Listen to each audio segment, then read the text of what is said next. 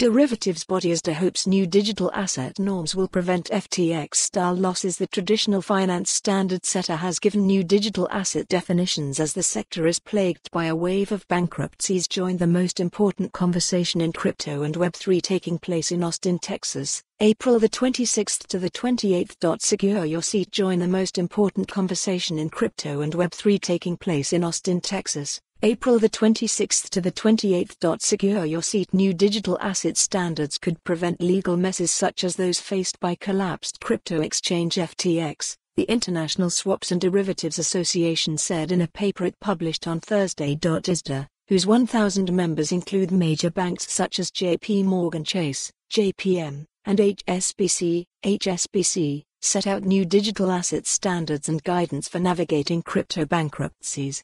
Recent failures in the crypto market have emphasized the importance of having a clear, consistent contractual framework that spells out the rights and obligations of both parties following a default, ISDA CEO Scott O'Malley said in a statement, adding that new definitions would help in bankruptcy cases. Further guidance also seeks to prevent creditors from getting left in the lurch by years-long bankruptcy cases.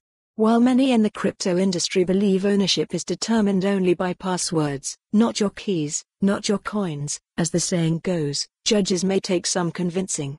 The FTX collapse indicates that such ownership norms are still evolving, or may not yet exist, in the cryptocurrency markets, the ISDA's document said. When these issues are not well understood by market participants or the risks are not properly managed, follow the URL for the full article. For more on this story, visit the news article link.